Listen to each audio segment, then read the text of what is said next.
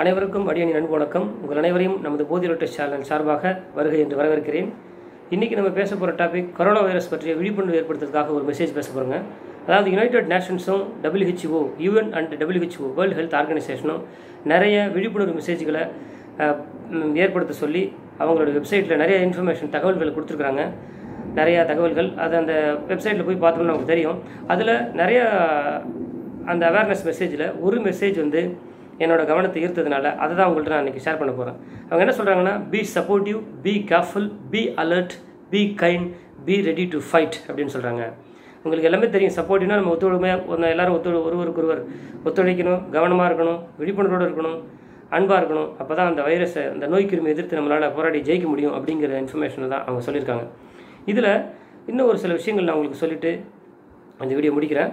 அதாவது முதல்ல நான் என்ன சொல்ல விரும்புகிறேன்னா, இந்த நோய் பரப்பும் கிருமிகளை ஆராய்ச்சி செய்வதற்காக நம்ம உலகம் ஃபுல்லாக எத்தனையோ பல்கலைக்கழகங்கள், எத்தனையோ ஆராய்ச்சி நிலையங்கள் இருக்குது. ஏன் நம்ம இந்தியாவில் எய்ம்ஸ் இருக்குது, IIC பெங்களூர், IITs, இந்தமாரி நிறைய நிபுணத்துவம் பெற்ற இடங்கள், வேர்ல்டு டாப் கிளாஸ் இன்ஸ்டியூட்னு சொல்லலாம். இன்னும் உலகின் தலை சிறந்த 200 பல்கலைக்கழகங்கள், அதுக்கு மேலேயும் உலகத்தில் எவ்வளவோ விஷயங்கள் வந்து இந்த மாதிரி நோய் கிருமிகளை, இந்த மாதிரி நோய் பரப்புகிற கிருமிகளை பற்றி ஆராய்ச்சி பண்ணிக்கிட்டே தான் இருக்கிறாங்க. அதுக்கான முடிவுகளும் அவ்வப்போது வெளியிடுறாங்க.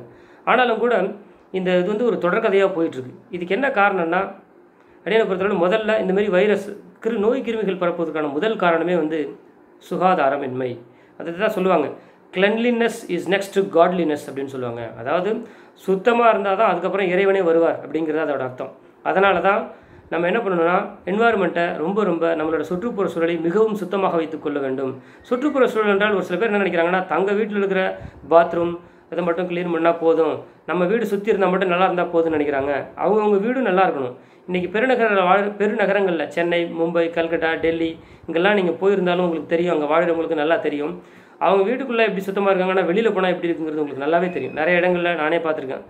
அந்த இடங்களில் பெருநகரங்கள் எல்லாமே அப்படி தான் இருக்கும், உங்களுக்கும் தெரியும் இது. அதனால தான் வந்து இந்தமாரி நோய் கிருமிகள் பறக்கிறது ரொம்ப ஈஸியாக போயிடும்.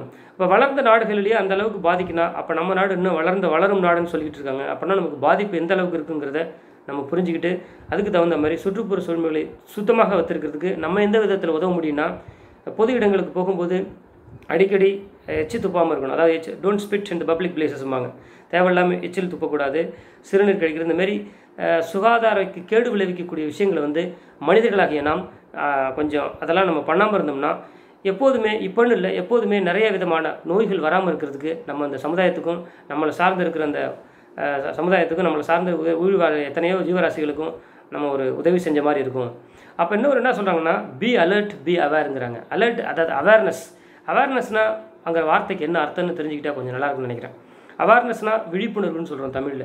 விழிப்புணர்வுனா என்னென்னாங்க, நம்ம எவ்வளோ தான் பேசினாலும் மனதால், அதாவது மைண்டை பொறுத்தவரையில் பார்த்தீங்கன்னா, mind is always Canning, calculative. மைண்டை பற்றி பேசிக்கிட்டே போகலாம். மைண்ட் வந்து ஒரு எண்ட்லெஸ், அது ஒரு முடிவில்லாது ஏதோ ஒன்று கணக்கு பண்ணி போய்கிட்டே இருக்கும். அந்த விழிப்புணர்வுங்கிறது என்னென்னா, எதாக இருந்தாலும் நம்ம இயற்கைக்கிட்ட என்னைக்கு நம்ம ஒன்றிணைந்து போகிறோமோ, the moment you are going to synchronise with nature, அதாவது நம்ம என்னைக்கு இயற்கையோடு நம்ம இயைந்து போகிறோமோ அப்போ தான் நமக்கு விஷயங்கள் புரிய ஆரம்பிக்கும். அதை தான் வந்து விழிப்புணர்வுன்னு சொல்கிறாங்க. இப்போ விழிப்புணர்வுங்கிறது என்னென்னா, விஷயங்களை வந்து மைண்டிலேருந்து யோசித்து மைண்ட்லேருந்தே பார்க்குறத விட்டுட்டு இயல்பான விஷயமாக நம்ம பார்க்க தெரிஞ்சிக்கிற அந்த வினாடி தான் இந்த விழிப்புணர்வுங்கிறது ஒன்று வரும். அப்போ தான் இது வந்து ஒரு இயற்கை சார்ந்த விஷயம். ஏன் இந்தமாரி வைரஸ் வருது, மனிதர்கள் வந்து இயற்கைக்கு எதிராக நிறைய விஷயங்கள் பண்ணுறதுனால இயற்கை நம்மளை துரத்துறது மாதிரியான ஒரு சூழல் உருவாகுது. அப்போ இதை போக்குறதுக்கு என்ன பண்ணுறது, இயற்கைக்கு நம்ம உதவி செஞ்சோம்னா ஆட்டோமேட்டிக்காக அதுவே திரும்ப போயிடும். அதனால் நான் ஒரு விழிப்புணர்வுங்கிறது மீனிங் எப்படி புரிஞ்சுக்கணும்னா, நம்ம வந்து இயற்கைக்கு உதவி செய்ய போகிறோம். அதாவது இயற்கைக்கு நம்ம ஒத்தாசை பண்ண போகிறதில்ல, நம்ம சுற்றுப்புற சூழலை மிகவும் சுத்தமாகவும் சுகாதாரமாகவும் பேணி காக்க போகிறோம். நான் ஏற்கனவே சொல்லியிருந்தேன், cleanliness is next to godliness. சுத்தத்துக்கு பிறகுதான் எல்லாமே. அதனால தான் சுத்தம் சோறு போடும், சுத்தம் சுகம் தரும், கந்தையானாலும் கசக்கி கெட்டு, இதை போன்ற நம்ம தமிழில் நிறைய விஷயங்கள் அதை சொல்லியிருக்காங்க.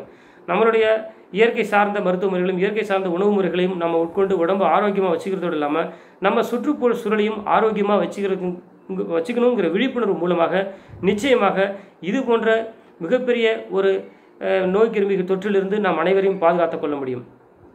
இதுவரைக்கும் இந்த காணொளி கண்ட அனைத்து உள்ளங்களுக்கும் நன்றி, வணக்கம்.